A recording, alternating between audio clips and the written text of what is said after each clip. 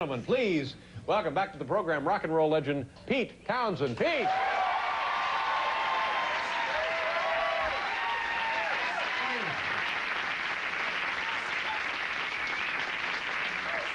We're going to play a song from the show.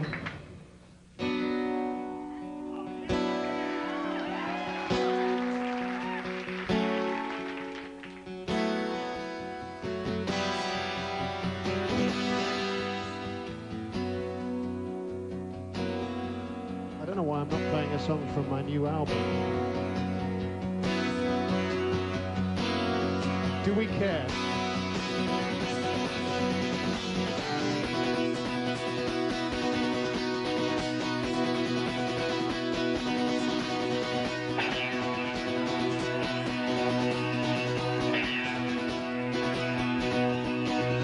Ever since I was a young boy, I played the silver ball.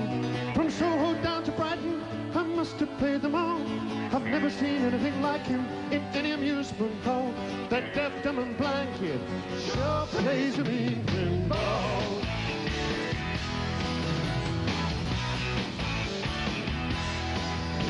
He stands like a statue, becomes part of the machine. Feeling all of on purse, always playing clean. He plays by intuition, the digit counters fall. That deaf, dumb and blind kid sure plays a mean pinball.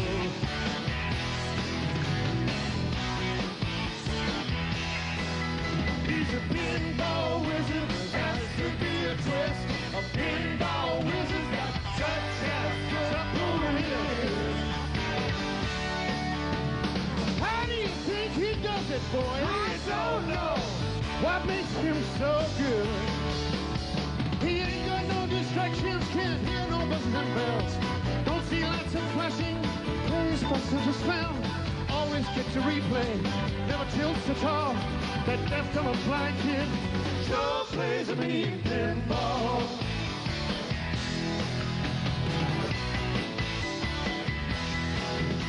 I thought I was a tiny table king. I'm just handing my pinball crown to him.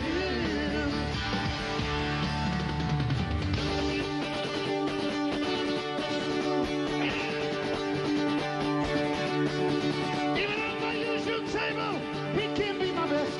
The stoppers lead him in, he just does the rest. Got crazy flipper fingers, never seen him fall. That deaf, dumb and blind kid sure plays a mean pinball.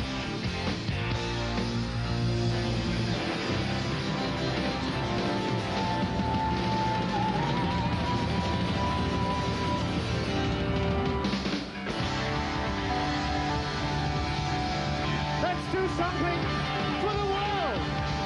Let's do something good for those kids, for charity, for everything. Let's do something really fun.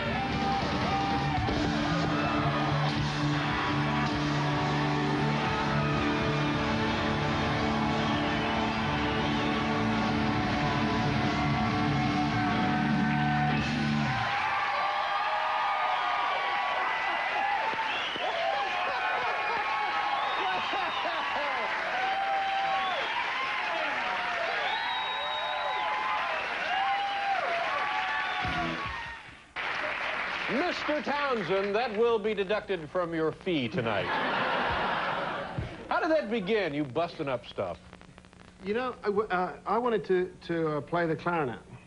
And, my father was a clarinet player, and he, when I was about 8, he let me play the instrument.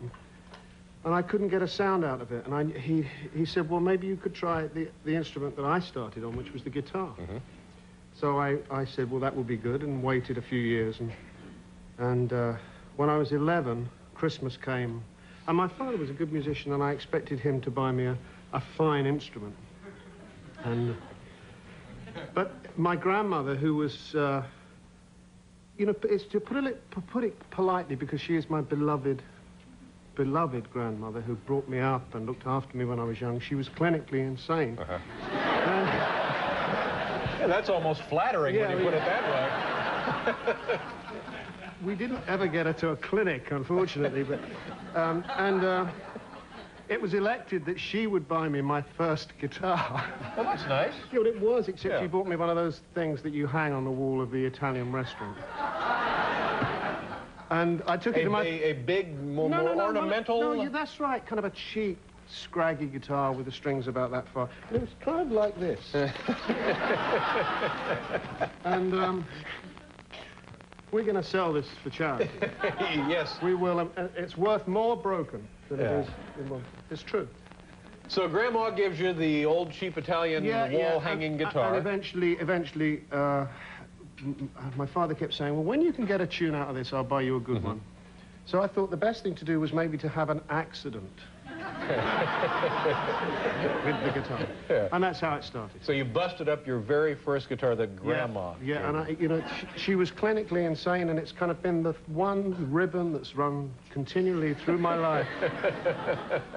And also, I understand, well, I think we have evidence of it here, this is protection because of a recent injury. You know, on the '89 Who tour, I speared myself. You know, I did this windmilling Yeah, you thing. did it here, as a matter of fact, not long That's ago. right, I did Yeah, do it here, yeah, it's very exciting, very dramatic to see. It's a dramatic thing. Yeah, yeah.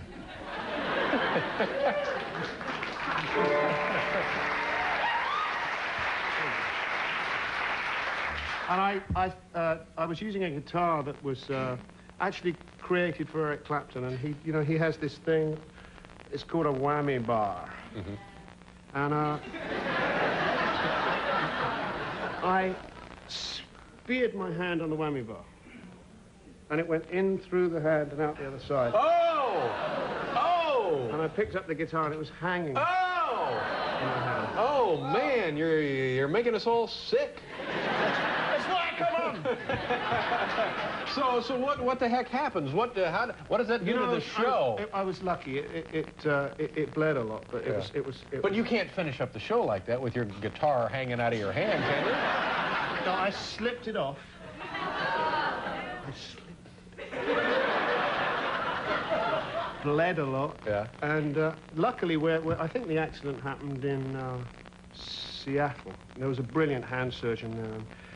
And I was lucky not to hit anything, and he cleaned it up. You know, I was supposed to be, later on, I was supposed to go and be on Larry's show, but it's cancelled.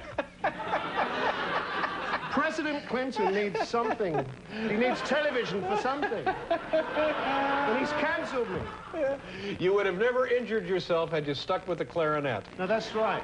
Oh, my God. Oh, maybe. What am I saying? Maybe even much, much worse. We have to pause here for another commercial. We'll be right back with Pete Townshend.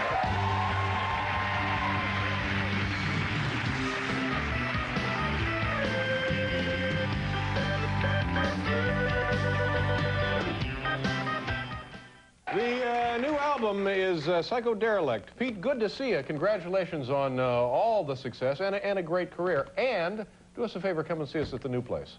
Thank you. Have a very nice summer. Pete Townshend, ladies and gentlemen. Thank you. My thanks also to Larry King, who was here earlier. And I'm sorry, Cindy Crawford will not be here tonight. Yeah, I'm sorry. She got a look at Herb and said, that's it, I'm getting a cab. We'll have Cindy on just as soon as we possibly can next week or never. We have 5 more. Good night, everybody.